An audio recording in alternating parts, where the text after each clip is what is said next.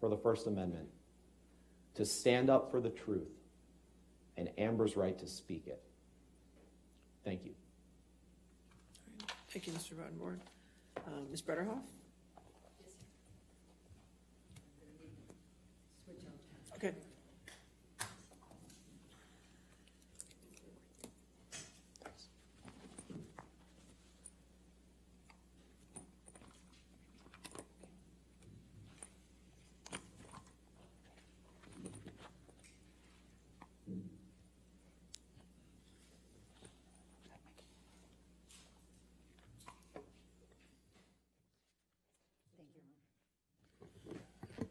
Good morning still. It's good to see you all again, and thank you again very much. Ben told you we will be relying on the evidence rather than the hyperbole and the personal attacks, and he was right. The evidence in this case, simply put, is overwhelming and compelling. In the 6 weeks, we're going to try to show you as much as we possibly can.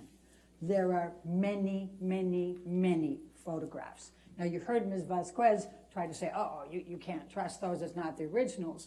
She's got that wrong. It's not from the original devices. Ms. Heard took all kinds of photographs, and her friends took photographs, and all of those remained on the cloud, and all of them have been imaged, and all of them have been examined by their IT experts, and they cannot discredit one photograph. Then she says, oh, and it's got a photo editing thing. Well, all iPhones have the photo editing. It's where you can make it a little lighter or darker. You can move it to the center or not. That doesn't discredit the photographs, and we will have an IT expert who will testify that all of these are legitimate, authentic photographs. Not only that, but Ms. Heard produced all of her different devices over the years, including her most recent laptop, and they were pulled from many, many sources, and all of them are identical. So if she was going to go in and try to manipulate, she would have had to do it everywhere. And Ms. Heard will tell you she doesn't have that level of talent. There may be a couple of you on the jury who have that talent. She does not have that talent. They're all very legitimate photographs, and listen carefully to the evidence from the experts, and you will find every single piece is authenticated and is true. And they show bruises, and they show cut lips. They show hair pulled out of her hair. They show all kinds of, they show two black eyes when he headbutted her. Those are all going to be there. We also are going to show you a video, and I'll talk about the time frame of it. Ms. Heard took that on her iPad, and it was one day when she was in the kitchen with Mr. Depp, and it was February 10th, 2016, and he's on a tear, and he's going around, he's yelling at her and being abusive to her, and he's slamming the kitchen cupboards, and they're glass, and you can hear them rattling, and you can hear them breaking. Then he goes over with a big glass of wine, and he has a huge bottle of wine, and he pours more in there. And then she says, did you drink all of that? And then he sees that she's videotaping him, and bam. That's going to be a pretty graphic one for you to see. Then you're going to hear audio tapes, which are pretty significant too. Ben told you about the May 2014 Boston plane incident, we call it, where he kicked her, where he was so drunk and he blacked out. Well, Amber audio taped him when he went to the back of the plane and passed out and was moaning loudly. You will hear that. You will also hear some other audio tapes that are very significant. One of them in Australia, at the end of the 3-day hostage situation. You will hear, apparently Mr. Depp turned on Ms. Heard's iPhone. She was never allowed to have a password, by the way. He would never let her do that during their relationship, but he must have inadvertently turned it on. There's 5 hours of audio tape. It's during the cleanup of all the broken glass and the liquor and the urine and the blood stains and everything else in that house. And you can hear his handlers talking about it. You can hear them talking about trying to find his finger. And that you can hear them say, she's stone cold sober. You will hear all of that. It's very, very significant evidence. What this is going to tell you is the story of a very different Johnny Depp. It's one who is always, well, I can't say always, because he has the charismatic side that Amber fell in love with. But he has an enormous amount of rage. You will see the medical records and hear from the psychiatrists that talked to him for a while in 2014, where he admits that he has rage, that he's like a demon, that he views his wife, Amber, like his mother and his sister that he hates.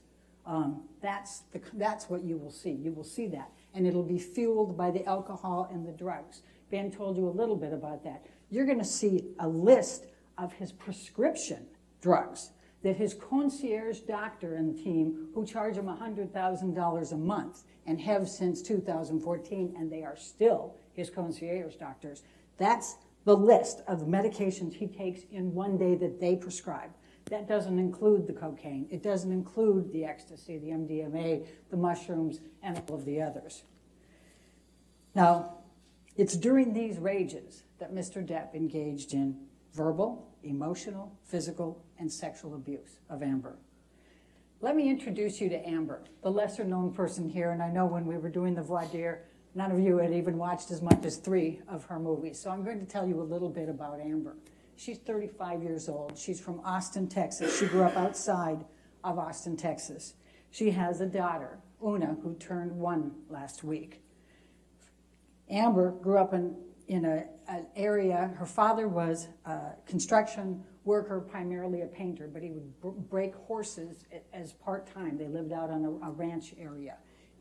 Her mother, Paige, who died 2 years ago at age 63, dropped out of medical school to marry Amber's father. She worked for the state of Texas in internet communications.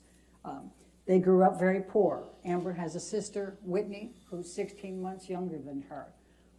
And you will see and hear from Whitney later because unfortunately she also witnessed some of the abuse.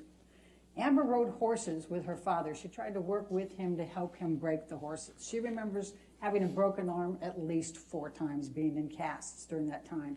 But there were some things she learned from breaking those horses that was very significant. Her father taught her she couldn't show fear, she couldn't show pain, and she couldn't show emotion. That's how she could break those horses. It's significant for you to know that so you can understand how Amber could have remained in this relationship with Mr. Depp for as long as she could and the dynamics of some of the abuse you're going to hear about, because that's what would be her instinct, is to stand up and not let him show that he's caused the pain, that he's caused the fear, that he's caused the humiliation.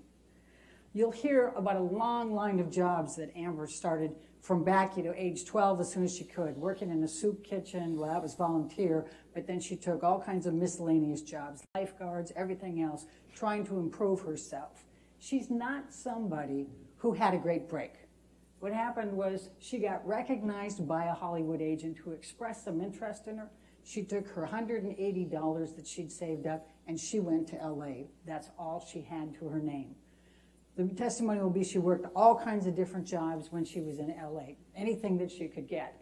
And she would go on, but she didn't have a vehicle, so she would go on buses, and she'd go up to six different auditions in one day. She'd have a map, and she'd have the bus, and then she would just go around. She had a big sweater, so she could change underneath it to whatever the role was, so that she could get things. And she wasn't going for famous actor roles. She was taking one-liners, she was taking extras, she was doing anything she could to make money to survive. And then you know what she did with it? She gave a bunch of it back to her parents. She started helping support them. Then when Whitney graduated from high school, she brought her out to LA and put a roof over her house and put her through community college. She took care of her family with what she made. When she met Johnny Depp in 2009, when he hired her for Rum Diaries to star across from him, she felt like she was pretty successful. She'd starred in some roles. She had an apartment. She had a vehicle, a Mustang. She could go to Starbucks. She could afford Starbucks. She viewed herself as doing pretty well at that point. Now, during the Rum Diaries, she got to know Mr. Depp. Not true that she was pursuing him or anything else. She was in a long-term relationship with Tasha Van Ray, and he was in a long-term relationship with Vanessa Paradis. Neither of them had any kind of romantic relationship at that time. When she departed from the Rum Diaries in 2009, Johnny started pursuing her. In fact, he sent her a number of gifts. One of them was a guitar, and she returned it. Now, 2 years later, fast forward, that's when the press junket started. And that's when she had to come back and meet with him, and they ran on the press tours. At that point, she had ended the relationship with Tasha Van Reed, and he said he had ended his relationship with Vanessa Paradis. So during the press trips, that's when they started dating, and by both accounts, fell madly in love.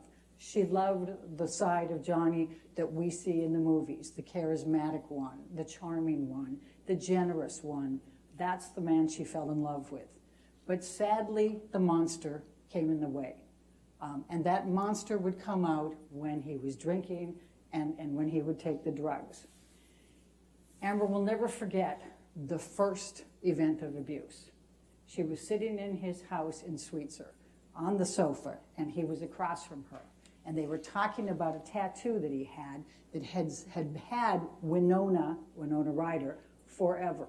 He had altered that to Wine Forever after he broke up with Winona Ryder. Just an aside, he had Slim, which was his nickname for Amber. When they broke up, he turned it to Scum.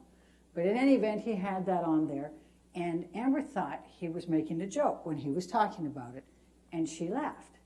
And he up and slapped her. Now you see the rings that Mr. Depp has on him hurts when he slaps. And she was stunned.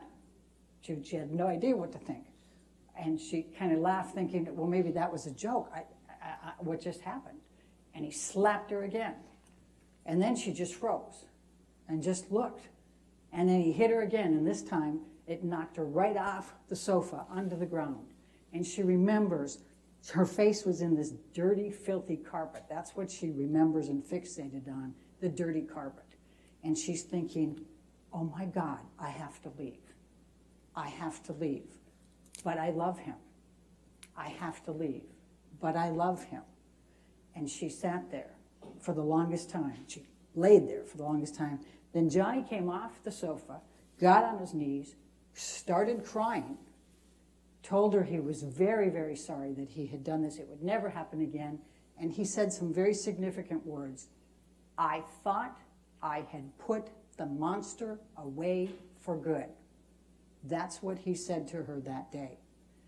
Well, Amber ended up leaving that day, and she went out to her car, her Mustang, and she remembers that it was cold, and she sat in the car for the longest time, and she remembers watching her breath because it was cold, and she was thinking, I have to leave him, but I love him. She just kept thinking that. She finally drove away. But Amber made the mistake that millions before her and millions after her have, who are victims of domestic abuse. She chose to stay and try to fix the problem, and thinking that she could do that. So she stayed. Now, Amber was also, she grew up in an abusive family. Her father abused her mother, and sometimes she and Whitney. So she had that cycle in there, just as you've heard that Johnny had that cycle in his house. And so what's the normal to them is a little bit more difficult than some of us can understand. You will hear expert witness testimony about the cycles of violence and what happens with these people and how they react and all the dynamics of thinking they can fix them. She thought all the way through she could fix them. If she can just get them sober and clean, then everything was going to be that wonderful side that she fell madly in love with. And she kept trying, and she kept trying. She went to Al-Anon meetings. She went to therapists. She tried to do couples therapy. You'll hear about their tape recording sessions to try to resolve fights or de-escalate them so he wouldn't get mad at her for anything. But you'll hear that he gets mad at her for all kinds of things. He didn't want her to work. Here she's a budding actor who wants to be out there and succeed, and he doesn't want her to take roles. He starts controlling what she wears. He starts looking at her lines when she tries out for places. He nixes any romance scenes, sex scenes. He gets mad and accuses her of sleeping with every single one of her co-stars. It became a cycle of that, a control as well, emotional abuse as you go. But what's also significant in that is the property damage. And that's a hard one for Mr. Depp to be able to escape when he's claiming that he's such a docile thing and that it's all misheard. You're going to see pictures. He writes on mirrors, horrible things to her, writes on lampshades, on clothing, on countertops. In Australia, when you heard Ben talk about Australia, he wrote the third day as Amber comes out after she's barricaded herself and gone through a lot, and I'll back up on that in a minute. She comes out, he's got mashed potatoes spread across the top. He's written along the wall of the staircase going down all kinds of nasty things about her, and Billy Bob Thornton, the last one she was in a co-star with, and fucking ambition and all kinds of things like that. And then he's written on the lampshades downstairs, and then he's got more on the mirrors. And then on top of it, you've got all the broken glass everywhere, and you've got the liquor everywhere, and it's just, and then he's tried to urinate messages to her. That's the Johnny Depp. That's the other side.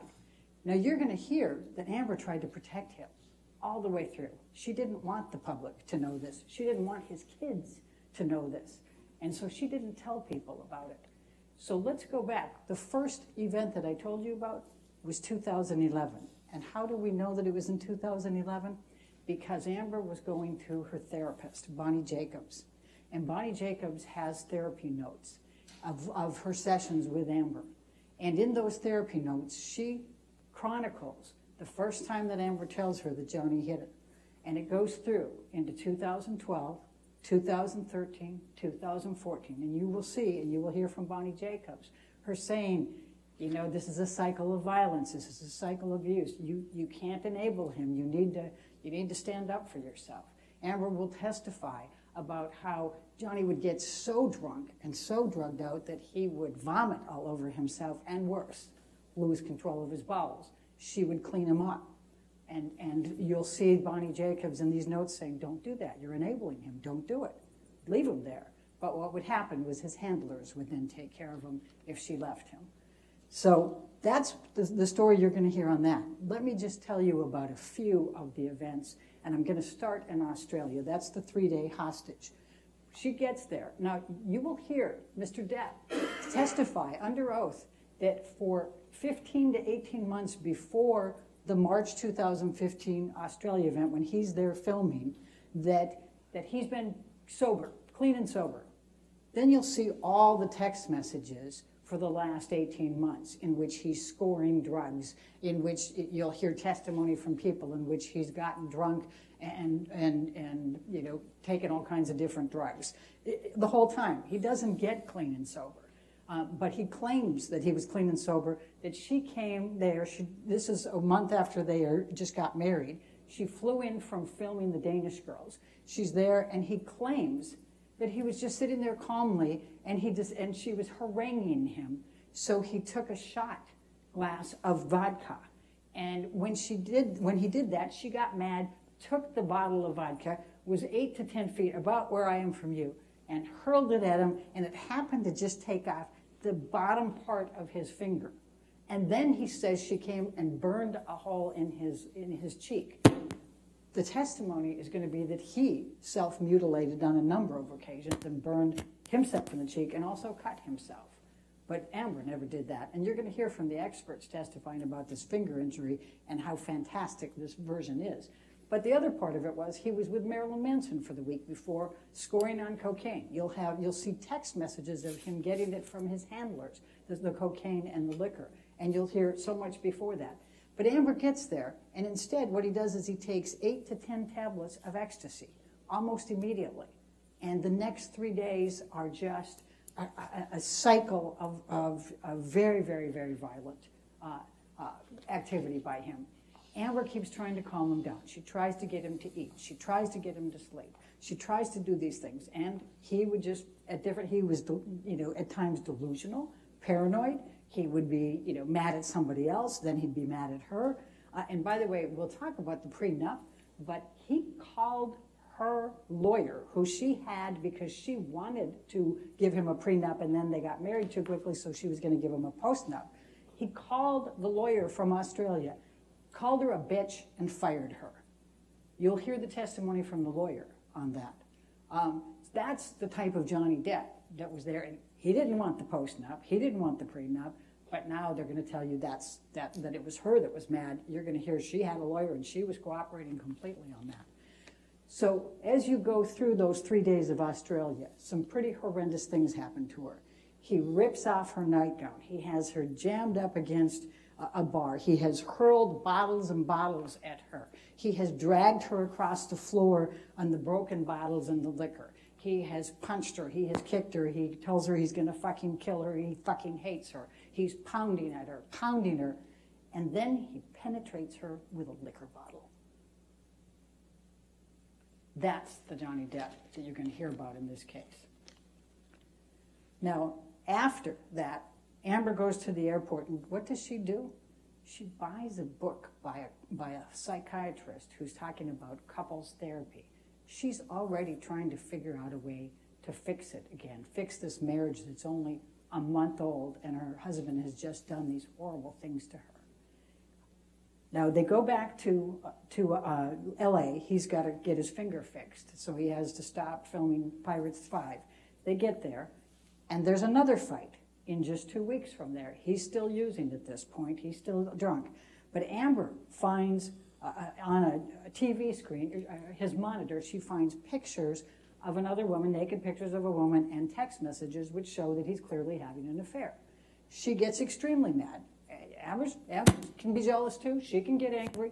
You know, she's half his age, and she's defiant. And we're not going to say she's perfect. She was mad as can be when she saw that, and she confronted him. The two of them were screaming at each other. Now, her sister Whitney happened to be in the house. She was summoned. She literally was awakened to come and try to resolve this fight between the two of them. While she's there, Johnny starts hitting Amber, and Whitney ends up getting in between them. And Amber thinks that Johnny's going to throw her down, push her down the stairs because he's in that position. So Amber actually gets up and punches Johnny in the face. She'll tell you that's the only time she has ever laid one on him, in an aggressive manner. But it's after he's already been hitting her, and it's in defense of her sister. And she'll admit she got him that time, and she actually did have an impact on him. She'll testify about how many times they were in their fights, and she said, she's almost half his size. So she said, if I pushed him, he doesn't move. He pushes me, I go flying across the room. There isn't any, ability on her part to be the abuser. What she'll also tell you is it took her a while to ever fight back. That many times before that, she would do what she did when she was breaking the horses. She wouldn't show fear. She wouldn't show pain. She would look at him. She would just be defiant, and all it would do was piss him off more. She'll tell you that she tried everything. She tried everything, from trying to be nice, trying to get away from him. She would throw things in his way to get him from running after her. She would try to, flail back. She would use her hands and legs, and she would go and try to fight him. She'd run into her room and try to barricade and push his hands and everything out of there. She'd try all those things, but she couldn't figure out what could get him to calm down. I'm going to fast forward now to the next one, and that is... I'm going to jump you up to after the stair incident, and Johnny had to get surgery on his finger. That's the longest period of time he stayed sober. It was almost 3 months. You're going to hear that he has never been through rehab, even though he has been a lifelong drug addict and alcoholic. Never has he gone through a rehab plan. Instead, there's twice that he went to some New York hospital and did a cleansing. One time it was for 3 days, and one time it was for 5 days, and that's it. He's never made any effort whatsoever to get sober or stop the drugs. But this particular time, he did for almost 3 months. And you'll see the text messages. We're going to take you through this whole story and all the text messages and all the emails and all the testimony that you're going to get. So fast forward to December 2015. That was one of the worst. Australia was pretty bad, but this one was even worse. In this particular occasion, he gets angry for some reason, and he starts dragging her by her hair through the apartment, kicking her, punching her, tearing her hair out. At one point, she gets up and looks at him, and he headbutts her, and she gets 2 black eyes from it. Then he goes and drags her up the stairs, puts her on the bed, puts his foot and knee in the back of her, and he continues to punch her, telling her he's fucking hating her and he's fucking going to kill her. And he's got his boot stuck in the bed frame as he's doing it. And the force of what he's doing to her causes the bed frame to splinter. That's how much force. She is suffocating in the pillow, and she believes truly she's going to die on this one. She wakes up to her friend being there. She doesn't know how long that she was unconscious or subconscious. She doesn't know. But Johnny was gone at that point, and her friend saying, "Are you okay? Are you okay?" You'll see the pictures of all of this. You'll see the pictures of the hair. Imagine how much that must hurt. But the hair that's out on the ground. And you'll see the pictures of Amber. Now, here's the ironic thing. The next day, she's got to be on the James Corden show. And you can see the text messages. She's not sure if she can go. She's worried. She's got 2 black eyes. She's got a split lip. She's got bruising. She's got her hair missing. But her friends rally with her. She's got a makeup artist. You're going to hear from Melanie Iglesias, who does the best job of makeup you could imagine to get her through the James Corden show. And she does it. But you'll see the pictures, the before, and you'll see them then. And that's the resilient Amber who says, "I'm going to go do this anyway." Now, her friends, she tells Io, you're going to hear about Io Tillett-Wright. He was in New York. She texted him and said, "Johnny beat me up really good this time. Can you help?" And he says, I was filming something. I stopped. I got the first flight out of there. I'm flying from New York back to L.A. I see her on the James Corden show. I can see the swelling because I know her well. I can see the swelling. And then he said somebody touched her and she flinched on the show. He said, "That's not like Amber." He got there. They hadn't cleaned up all the mess. He sees the hair. He sees the splintered. He sees all of the other things. And he is so upset. He was a good friend of Johnny's as well. He'll testify about all of his friendship with Johnny. But he put his foot down on that one and said, "You need to have consequences. You cannot do this to Amber anymore. I am not your friend anymore." Now, there were several people that were supposed to go to Johnny's island, Bahamas Island, in December for Christmas. He was going to bring his 2 kids. He'd invited Amber's parents, who loved Johnny, and unfortunately her father used to drink and do drugs with Johnny a lot. And he was also going to take Rocky, her friend who lived next door in a penthouse, and her fiance, and Rocky's parents. Imagine being able to go to a Bahamas island for Christmas. What a cool thing to do. But they all were so upset what he did to Amber on December 15, they said, "No, we're not going. We're not going to condone this. We're not going." But he talked Amber into going. He guilted her into going. "I'm going to be with my kids. Please come. I'll be better. I'm going to get better." Amber went. And then he ends up assaulting her even there and sexually assaults her even there. Now, you'll see a video from them of the Bahamas, the place that they stayed in on his island.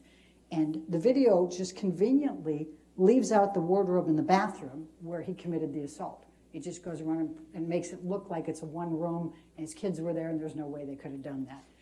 But you'll hear the testimony and you'll see the pictures. Then from then on, things really were bad for Amber, and she was really considering leaving him at this point. And she was talking to her friends and confiding. You'll see, the medical records. And in February 2016, I told you you'll see that video. That same night before the video, he called Io Tillett-Wright and left him a voicemail message that he said was just absolutely delusional. It was crazy. He was pretending like he was the property management. It was just an insane call. And then the next day we have the picture of the video. Then we get to April 30th, or April 21st, 2016.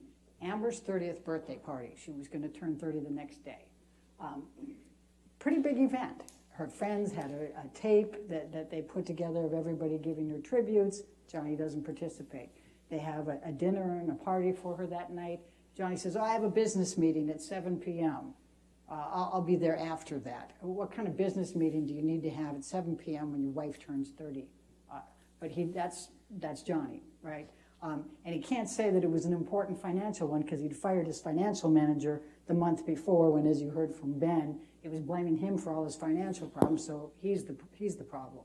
So he shows up late, drunk, drugs, and after everybody, and he's even drinking while he's there, and he's telling the other friends, and you'll hear from one of them, that he's saying, hide the bottle from Amber, hide the bottle from Amber.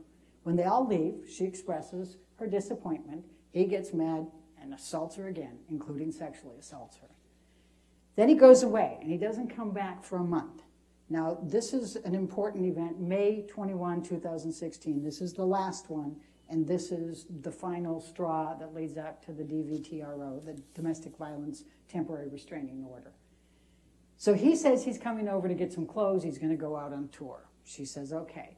He comes over, and his mother died the day before, and he's already in a state. He's been drinking. He's clearly high. And he comes in, and he's got on his mind this obsession that when she, on her birthday, go back to her birthday, the next day she and her friends went to Coachella, but his housekeeper had come in to clean after that, always did, and the housekeeper had found some feces on the bed and had been upset about it and taken a picture and sent it to him. So all of a sudden, a month later, he's got it in his head that Amber has conspired with her friends to defecate on the bed. It's human, not dog, even though they got 2 dogs and one of them has major problems. You'll hear about Boo and Pistol.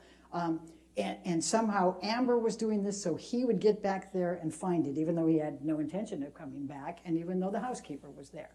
And he won't lose it. He won't get rid of it. He's just obsessed with it. Then he decides that it's Io Tillett-Wright who did it, even though Io wasn't at the birthday party and wasn't even in town. So Amber gets Io on the phone. Io's in New York.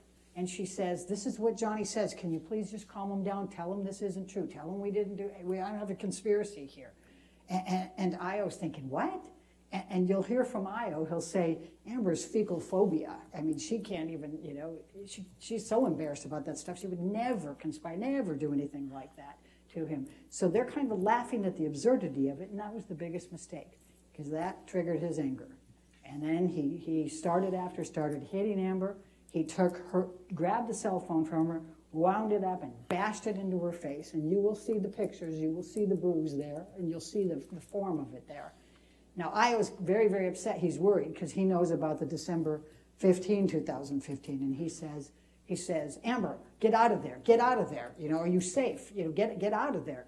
As Johnny's storming around, and he calls Rocky, who lives next door, and then he calls 911. And it's not clear, whether Amber said call 911 or he said call 911, but he calls 911. But he's in New York, and he's genuinely concerned for her safety. So he calls 911 there, and he calls a friend in LA and says, please call 911 and just tell them this, so they get somebody there so we can get somebody fast. I don't know what's going on. So the police are called twice, essentially. And now, here's what happens next. Johnny goes around and he trashes the apartment before he leaves. He loves to do that. You're going to hear about his penchant for that. Does it a lot. And you'll see a picture of him in the elevator afterwards, leaving with his bodyguards, and he's a little agitated there. And the police are called. You will see pictures of Amber with metadata on them, both before, during, and after the police officers are there. But what happens is Amber calls her attorney, the one that she had consulted after the December 15 event. And the attorney says, if you press charges, they'll arrest him. And Amber says, I can't have that happen. I don't want his kids to know about this. I don't want the public to know. I can't have that happen. So when the police show up, she refuses to cooperate. She says, on the advice of my attorney, I'm not going to cooperate. But her friend, Rocky, whose fiance was there, Josh, at this point, he takes them around and shows one of the police officers all the property damage around the house as well. And the police officers say to him, look, she's got the red mark on there. If you just give us the name, we'll go get him. And he says, I can't. She won't let me. So they leave.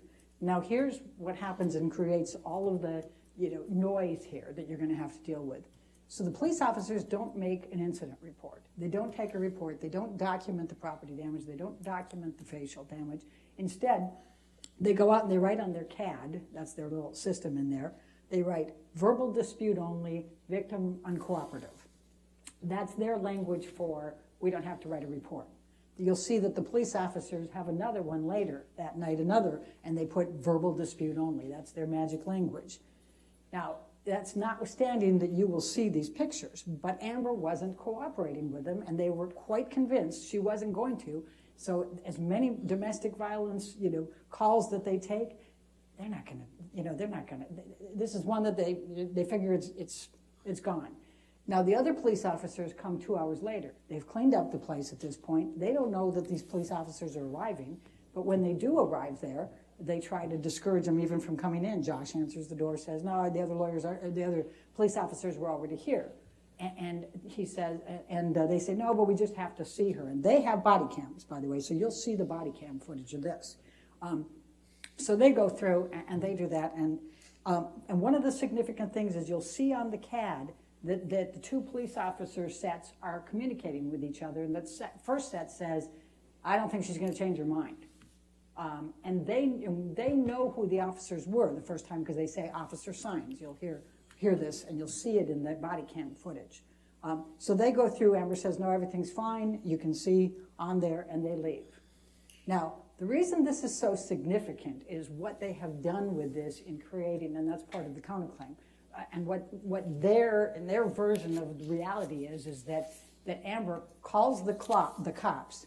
Then they don't see any injury, so they mess up the place, splash a little wine, and then call another set of cops. Does that sound like the situation here? No. And it's really important to look at the evidence and think about this. You'll hear from many, actually, I don't know how many of the police officers we'll put on, but we have, between 4 and 6 LAPD police officers and experts who will say those police officers, even when she declined to cooperate, should have taken a report. They should have documented it. That was police policy. So when faced with this big public, DVRO and all of the publicity later, now they go back to the police officers and say, hey, wait a second, you didn't take a report. You said it was a verbal dispute only. They're stuck. If all of that was true and they admitted it was true, then they violated policy by not doing the report because they were supposed to take a report. So the police officers chose the other and said, no, there was no evidence. But you're going to watch it. You're going to see it in real time. You're going to see it on metadata.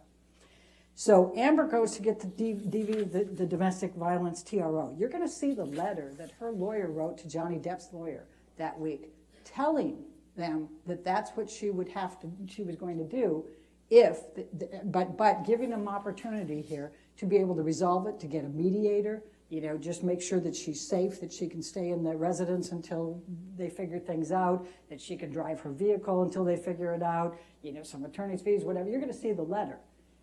So they knew, and it says right in there, she's going to go in on Friday. They chose not to go. They keep saying ex parte, but they chose not to appear, and they knew she was going to appear. Well, Amber didn't call TMZ, but somebody called TMZ to take all those photos that day. Now, you also heard them say that all kinds of people saw Amber that week, and she didn't have any bruises on her face. Well, let me show you this. This is what Amber carried in her purse for the entire relationship with Johnny Depp. She's an actor. Do you honestly think she would have left her apartment ever without makeup? Do you think that she ever would have wanted other people to see her bruises and her cuts?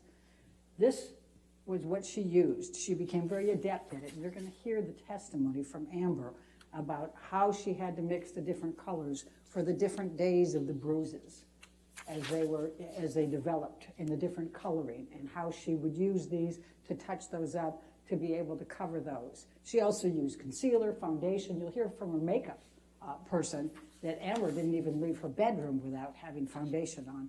And one of the people that was at the building testified. He said she had makeup on and it would have covered that bruise. So that's the testimony on that. Now, let me talk about the divorce just for a moment. So they go through, they have the 2 months of trying to resolve the divorce. Ben already told you that they signed a joint statement in which Mr. Depp admits that she did not make any of these allegations falsely and not for financial gain. But they brought up the donations, so I want to talk to you about the donations for a moment. Now, here's the story. Amber didn't have a prenup. She didn't have a postnup. She was more than willing to do that, but as I told you, Mr. Depp fired her lawyers and said, only till death. That's the only way we're going to part is through death. We don't need a postnup. We don't need a prenup. That's Johnny. It's true his advisors were all telling him, get one. And she said, I'll get one. And she hired a lawyer. But anyway, she didn't have a prenup. So what you're going to hear is that meant no matter what, whether it was abuse, adultery, irreconcilable differences, abandonment, doesn't matter. She's entitled to 50% of everything during that marriage. Well, he did Pirates 5, and he did 2 other movies during that time. And you'll see that he made $65 million during those 2 years. Half of that is 32.5. Amber didn't want that. You'll see a letter, you'll see an email from her lawyer that she forwarded on to her agent, who became Johnny's agent later, saying, I want you to sign this because you're entitled to a whole lot more than $7 million. And I don't want you to come, basically, I don't want you to come back and sue me for malpractice. That's what her lawyer tells her. And then her lawyer says, I offered them even less than I demanded less than they offered. In other words, the $7 million was less than Mr. Depp's team was even offering to her. And she said, I just want to be left alone. I just want to get out of this marriage. I don't want it. I'm not doing this for financial gain. So she didn't take the money. So she said, I'm going to donate all $7 million of this to charity, half to the ACLU, half to Children's Hospital. And then what happened was, and by the way, the $7 million was paid out over time. It's installments. It was over, you'll see the documents, but it's over a couple of years, right? So his business manager, Ed White, you'll see the letters, he sends the first $100,000 out of the $7 million to each of them and says, this is a pledge towards the $3.5 million that Amber's donating, and she'll be paying that in installments. So everybody knows she's paying it in installments. You're going to hear differently from them now, but you're going to see that was the admission at the beginning. You're going to hear from Children's Hospital and the ACLU that they assumed this was a pledge paid over a period of time because that's what they do because of tax deductions and things of that nature. So Amber she makes a $250,000 payment to Children's Hospital. Then she also makes a $250,000 payment to Art of Elysium, which is another charity that she worked for. And used to feed and used to do a lot of arts work with the Children's Hospital. She pays $350,000 to the ACLU. Now, in addition to that, she also was dating Elon Musk by this time. You'll find out that Mr. Depp is obsessed with Elon Musk, but she's dating him, so he gives $500,000 to both of those charities in her honor. Now, she doesn't claim that's part of the $7 million. But what happens is that she makes her payments up through 2018. Mr. Depp sues her March 1, 2019 in this litigation. She can't afford right now to be making those pledges. She's got to defend herself. But she has every intention of continuing to make those payments. She has been a lifelong person who has served charities. She used to volunteer at Children's Hospital 3 times a week when she could. She's very much that kind of person, and she intends to. And both ACLU and Children's Hospital will tell you they have no reason to believe she won't be good on her pledges. There's nothing that required her to do a certain amount at a certain time, and she will give it to them once she's able to afford it again. Now, let me talk about the counterclaim for a minute. And then I have to promise to let you go at some point, don't I? So Mr. Depp has decided, you heard from Ben, you're going to see some really, really terrible text messages from Johnny Depp on how he viewed Amber Heard. He calls her some horrific names. But in the summer of 2016, he vows he's going to hunt her. He vows she's going to suffer global humiliation. He says he's going to live in her and she will never forget him. And he meant it. So, in the summer of 2018, you heard Ms. Vasquez say he wants to clear his name, he can't be called a wife beater, etc. But an article, an op-ed appeared on the Sun Times in London. They called him a wife beater. It was written by Dan Wooten, the CEO, or the chief editor of the Sun at the time. And he is writing because Johnny Depp is being cast in Fantastic Beasts 3. And so the article is, why is J.K. Rowling genuinely...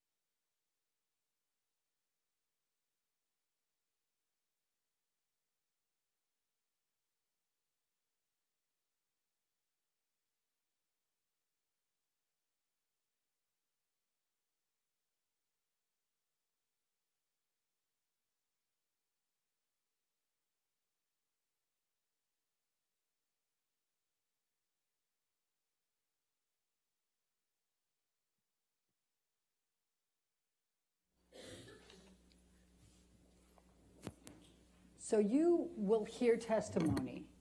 Let me back up a little bit. So you have heard from Mr. Depp's team that they are going to claim that Amber Heard abused Johnny Depp. You also are hearing from them that he says that she cut off his finger. When you look at the text messages and you look at the emails, you will see that in every one of those, Mr. Depp said to Dr. Kipper, to David Heard, Amber's father, and to others, I cut off my finger. You will see that. He never, throughout the entire time he was married to Amber, ever claimed that she hit him. He never, ever, throughout the time he was married to Amber Heard, claimed that she cut off the finger. Only 2 years later does he, for the very first time, start claiming she abused him and start claiming that she cut off the finger. I'm going to ask you to look hard at the evidence in this case because the evidence is going to show that it never, ever came up before. Now, let's talk about the counterclaim for a few minutes. There's a few statements here.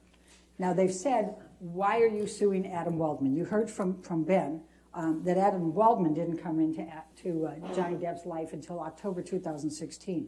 He wasn't there for any of their marriage. He doesn't have any personal knowledge of their marriage. Everything he does is based on Johnny Depp. Johnny Depp used Adam Waldman as his agent, and you will see a bunch of texts where he's saying, yeah, man, he's going after these people. He's doing all this stuff for me. He's suing my business manager. He's suing the lawyer. He's going at, he's doing all this. He's also going to the press and making all kinds of statements about Amber Heard. And those statements are as follows. And Heather, if you can pull up the first.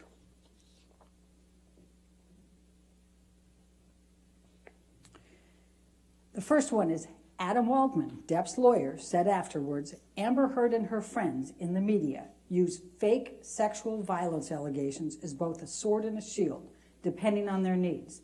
They have selected some of her sexual violence hoax facts as the sword, inflicting them on the public and Mr. Depp. Now, there isn't any sexual violence hoax.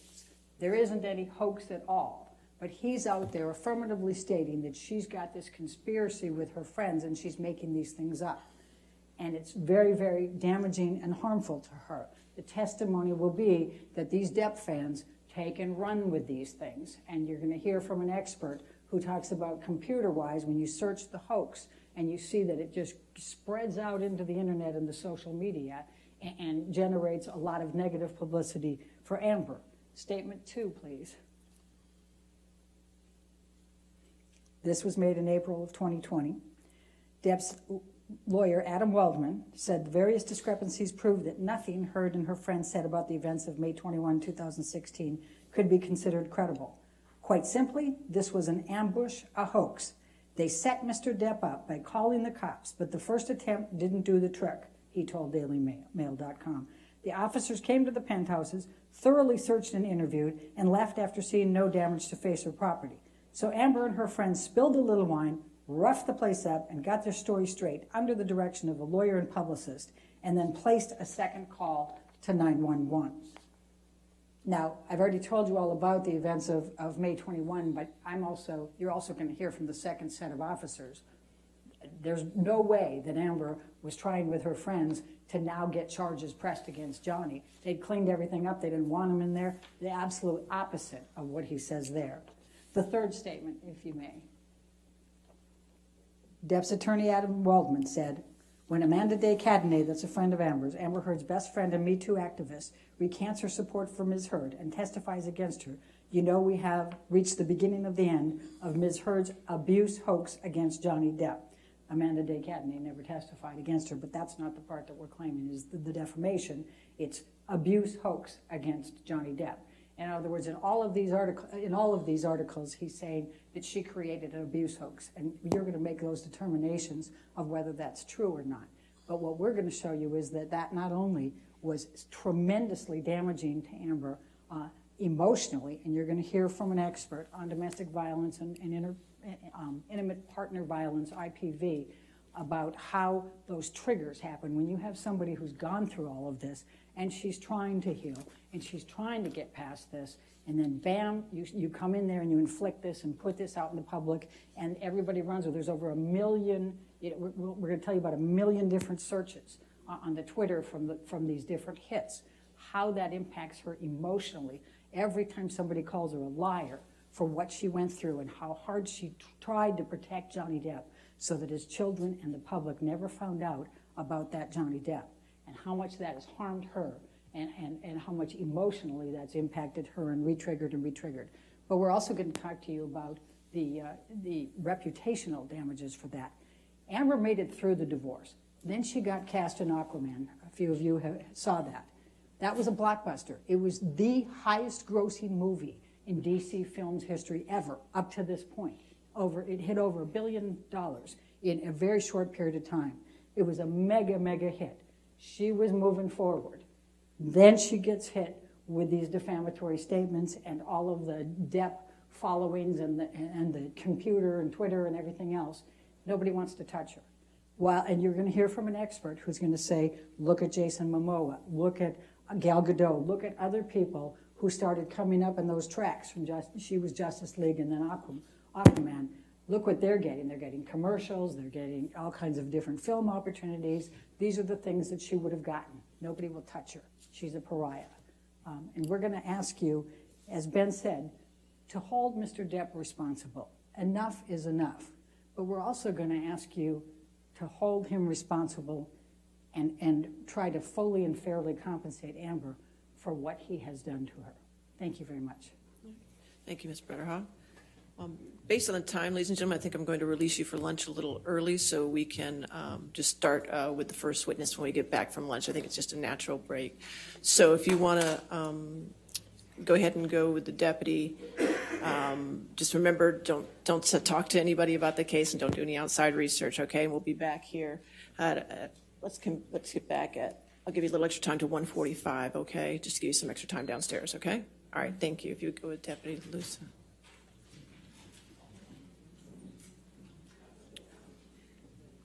All right.